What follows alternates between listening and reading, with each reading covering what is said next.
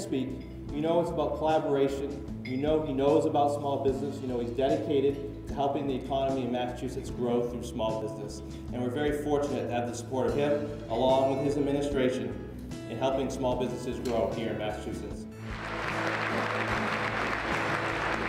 And I fully believe, as Governor of the Commonwealth of Mass, we have a ton of the right kinds of infrastructure in terms of education, human capital, risk takers, and people who aspire to do great things.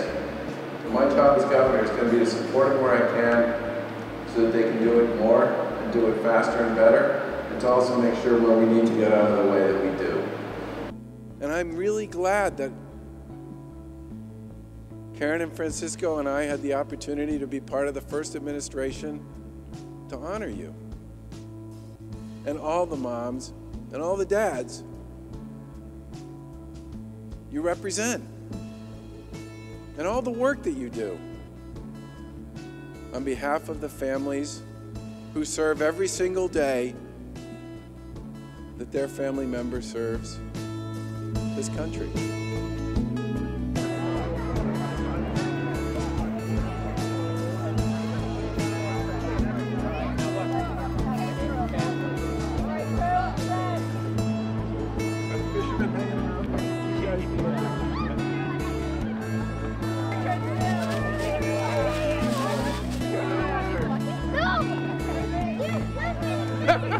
Oh my gosh, hurry, let's get in the water. I put the green water, hurry. Ready? Ready? 1, 2, 3, push. Oh, high five! Go. Come here, guys.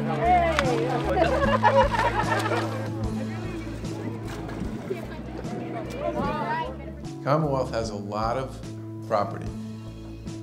A lot of property. And one of the things we're going to do through some of the existing vehicles that really haven't been used very much is take advantage of that and start to make the Commonwealth a real player in the whole process of making property available to help with development.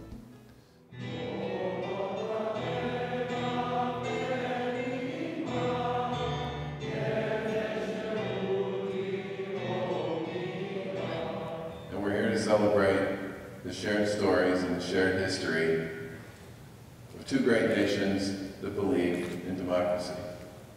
I look forward to continuing to build on the terrific bonds and the personal relationships that exist between Massachusetts and Israel. They're special and they're very important to me and to the people of the Commonwealth.